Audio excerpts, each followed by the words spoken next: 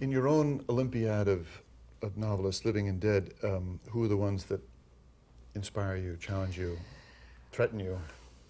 Well, I'm only interested in what I can admire, and there are a great many writers. I mean, if you wouldn't seriously want to know all the writers I admire, the list would go on for hours. I want to know the ones you light candles to, you know. I don't light candles to anyone. I reread the writers I admire all the time.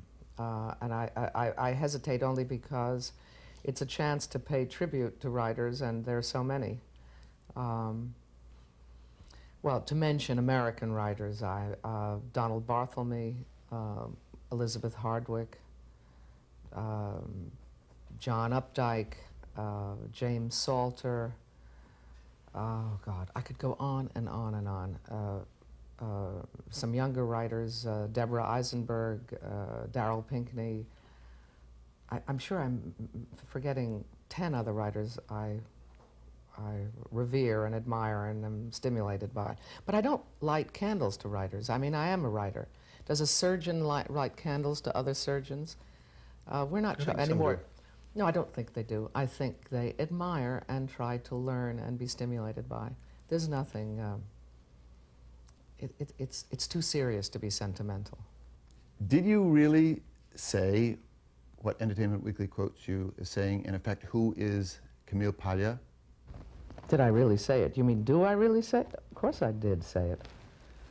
Why? What a way to ask me. Did I really say something that Entertainment Weekly reported? Yes, I really did say it. Meaning what? I'm sorry, excuse me. Are we not speaking English? No, had you not heard about her or not read her or not approved of her? I think if I say who is Camille Paglia... No, I didn't say that. Listen, I don't read Entertainment Weekly. Why don't you ask me a direct question? Excuse me.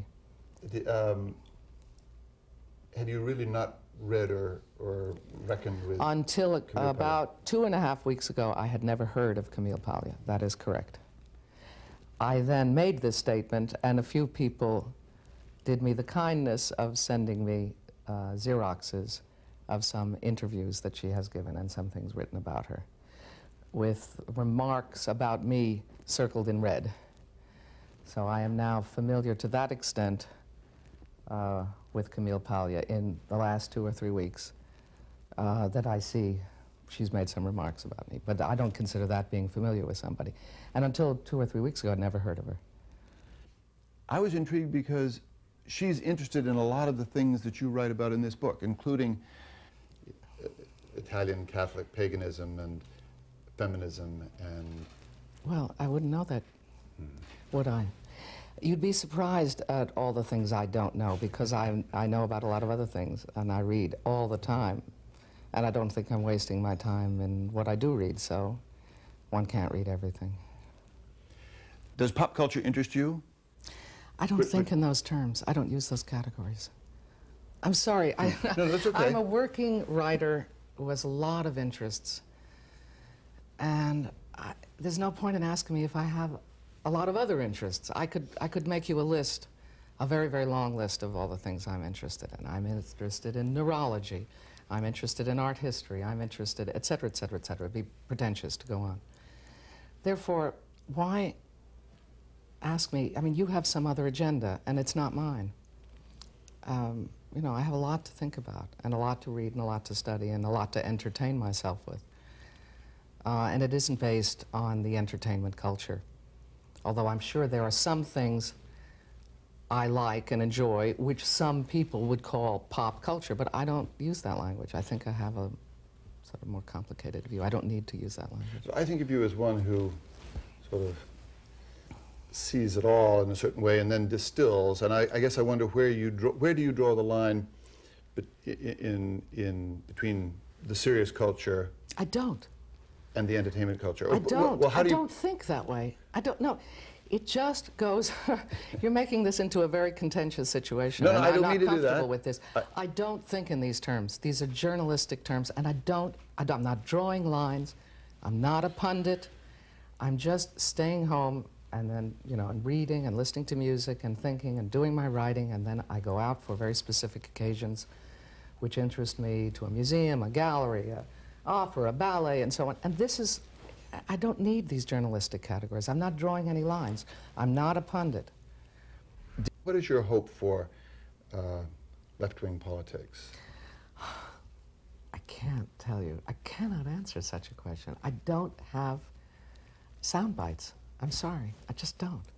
Make it as long or No, but I don't know how to. I don't think that way. I mean, you've got to get somebody smarter on your program. I don't think that way. I haven't the faintest idea.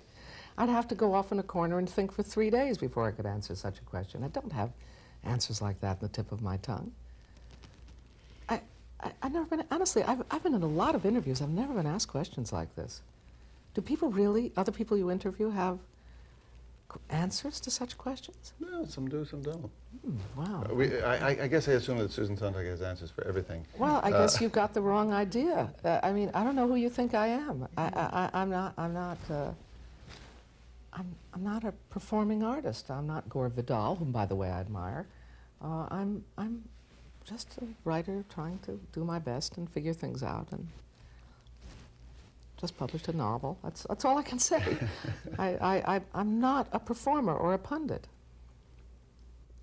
As a novelist and as a citizen, as a reader and an observer, don't you find yourself almost inevitably drawn to the television set, to the so-called popular questions, the questions of what most people are seeing as art, thinking, being sold?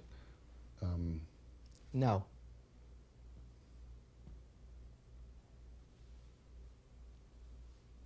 No, I don't. And you know I don't. I've said it in countless interviews. Not that I'd read. Oh, well, then you haven't read many interviews. Maybe that's the problem. No, I'm not drawn. And I'm not drawn precisely in the way that you think I ought to be drawn. That is to say, as a reader, as a writer, as all those other things. No, I'm not drawn. Clearly you think I should be. I think I shouldn't be, so there's another disagreement. No, I guess I feel we all have to be, whether we like it or not. Well, that's what you think. I think it's very important that many of us not.